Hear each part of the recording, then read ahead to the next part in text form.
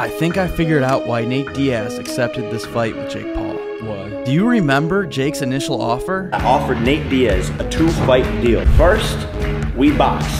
Then 6 months later, we fight MMA in the PFL Smart Cage and lay it all on the line. If that's not balls, then I don't know what is. Nate Diaz, I'm down to fight you in your own damn sport. It's a 2-fight deal.